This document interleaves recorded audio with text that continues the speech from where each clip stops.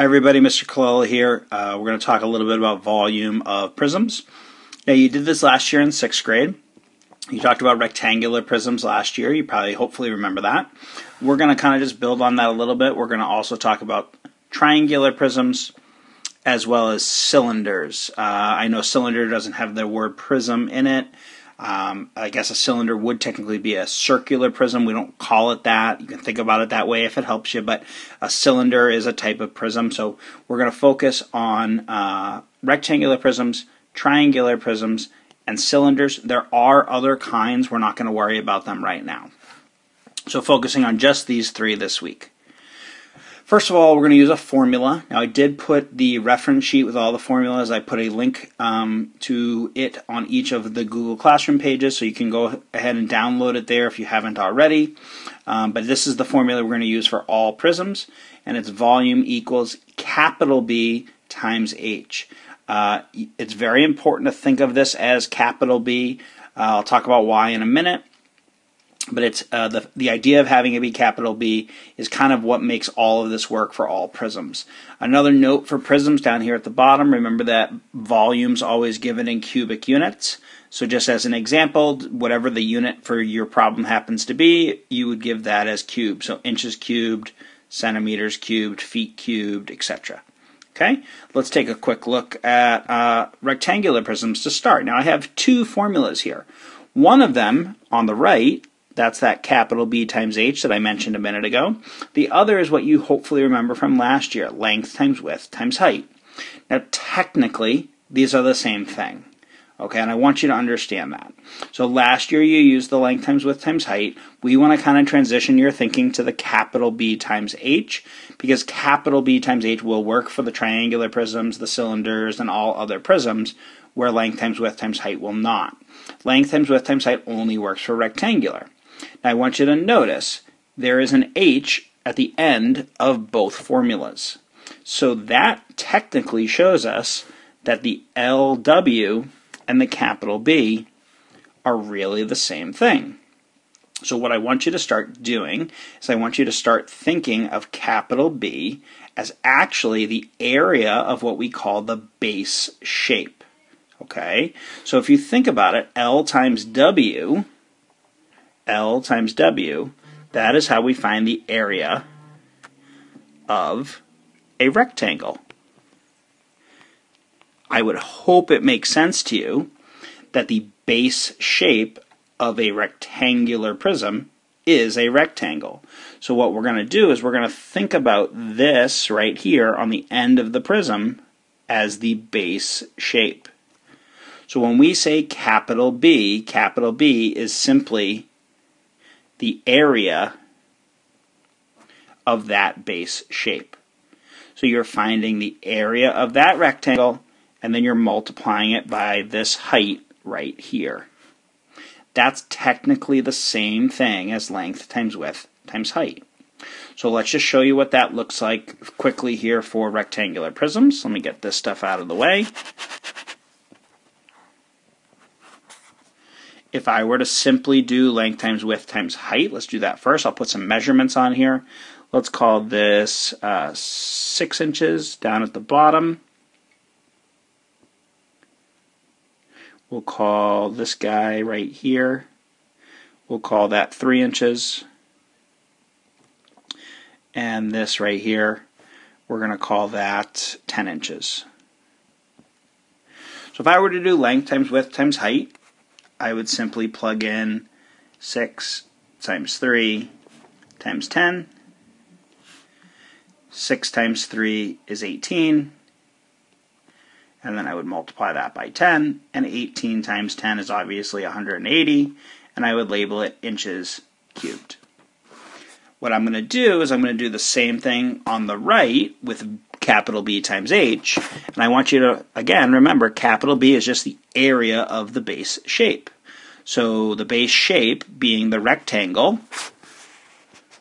So just going to kind of highlight that for you in a different color. I'm going to find the area of that, which is 6 times 3, or 18. And then I have to multiply it by the H, the height of the prism, which is 10. So I want you to notice this and this, they're exactly the same thing, right? So we're getting the same answer. So I'm going to end up with volume still is 180 inches cubed, or cubic inches. Same exact thing.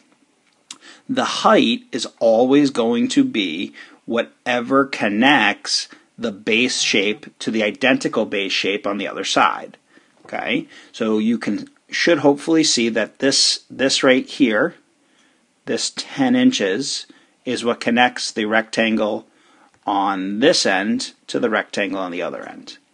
Okay, so again, capital B times H is what we're going to try and do here. We're going to see what that looks like with some different prisms. Here is a triangular prism. So again, we want to think about the base shape. Now, a base shape of a triangular prism should hopefully be pretty obvious that it's a triangle. So we're going to look at this triangle right here. So what we're going to do is we're going to have that triangle, and then we're going to have a height. The height is what connects that base to this identical base on the other side. Okay?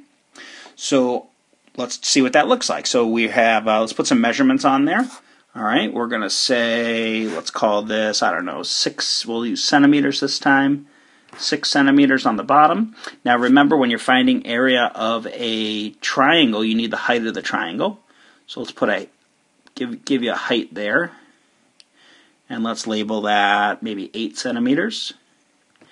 And we will label this height of the prism.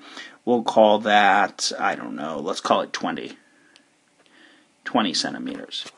Now, it gets a little confusing sometimes because we have a height of a triangle.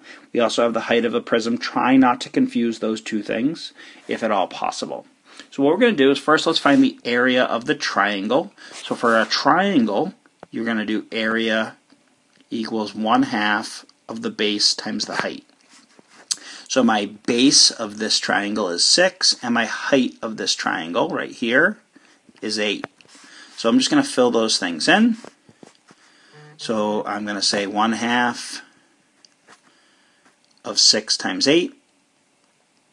6 times 8 is 48, and 1/2 of that is 24. So the area of that triangle is 24. So when I go to find volume, capital B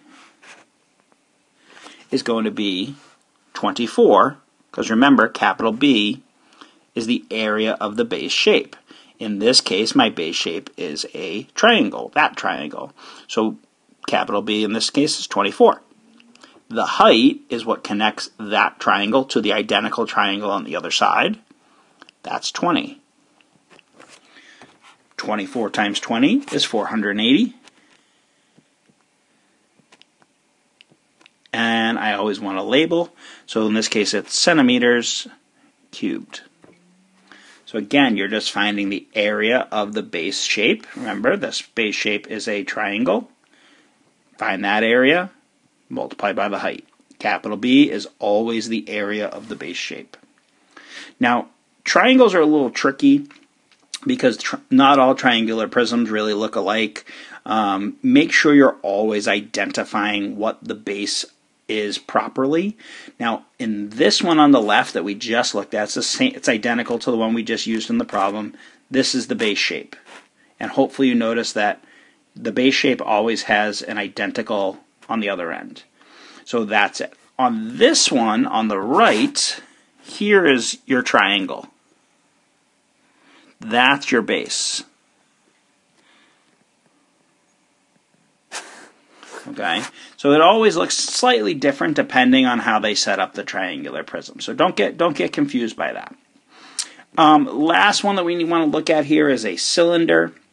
A cylinder, the base shape is always a circle. You should, I would hope, see this circle on the end. Obviously, you could use the circle on the top or the circle on the bottom. It doesn't really matter. Let's put some measurements in here. So remember, if we're doing a circle, we need a radius. Now let's call the radius, let's call it 4. And let's see, we've used inches, we've used centimeters. Let's use meters here. So we're going to say 4 meters. And we're going to need a height. Now remember, the height is always what connects the two identical bases. So here's a circle. We have an identical circle on the bottom. So this has to be the height because it connects those two circles. So our height is right here. And let's call that maybe 12 meters. Okay? So if I want to do this, again, the base of this is a circle. So my first step is to find the area of that circle. Now, circles have an area formula of pi r squared. If you should hopefully remember that from earlier this week. So what I'm going to do is I'm going to say that the area of that circle is pi r squared. The radius, the r there, is 4. So that's going to be pi times 4 squared. 4 squared is 16. So I'm doing pi times 16. Pi times 16 is 50.24.